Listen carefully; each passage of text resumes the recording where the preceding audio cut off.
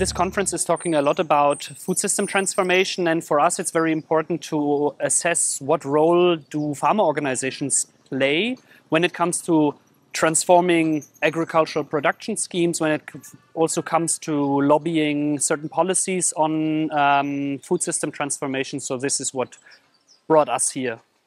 A value added for us is to discuss with colleagues from GIZ about upcoming topics such as deforestation-free supply chains, which is also a topic that we want to deal with our projects, or our partners have already brought up to us. So it is important to see also what other stakeholders within the German cooperation are talking about.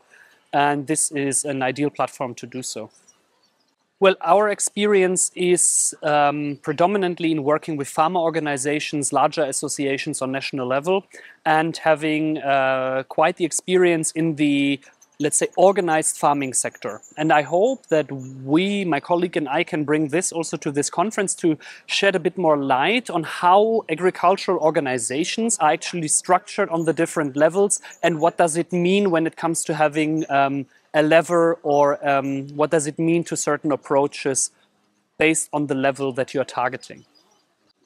If I had a magic wand, wow, that is a difficult question. I would say targeting or engaging partners of a certain size is key if we really want to drive transformative approaches, so that we are not just dealing with the nitty-gritty of, let's say, small unorganized farmer groups, but maybe finding localized organizations that have a certain size, have a certain standing in the country, and actually represent farmers in the country that we are working in.